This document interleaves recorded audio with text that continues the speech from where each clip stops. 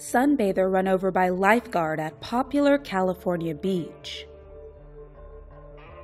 A 26-year-old newlywed is recovering from injuries after being run over by a lifeguard truck at Venice Beach, a popular tourist destination. On September 15th, just days after their wedding, Lorae Bermudez and her husband were enjoying a relaxing afternoon on the beach. Her husband decided to go for a dip in the ocean, while Bermudez lay on the beach soaking up the sun.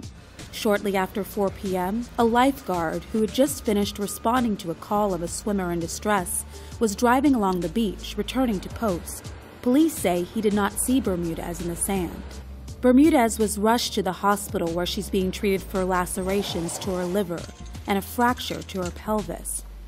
Spencer Davis, who works at this souvenir shop, witnessed the aftermath of the accident. That day, there were just so many of them and so many different ones that something had to be going on, and they were really rushing. Usually they're not going that fast, so I knew somebody had to be really hurt bad. This is the second time this year a person has been run over while sunbathing at Venice Beach. In May, a female sunbather was run over by an LA County maintenance truck.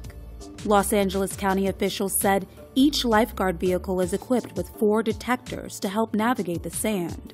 An investigation has been launched to determine if the sensors were working properly at the time of the incident. For TomoNews in Venice Beach, California, I'm Sasha Horn. Get the TomoNews mobile phone app, uncut and uncensored. Search for TomoNews in the Apple App Store or Google Play, or see the links in the description of this video.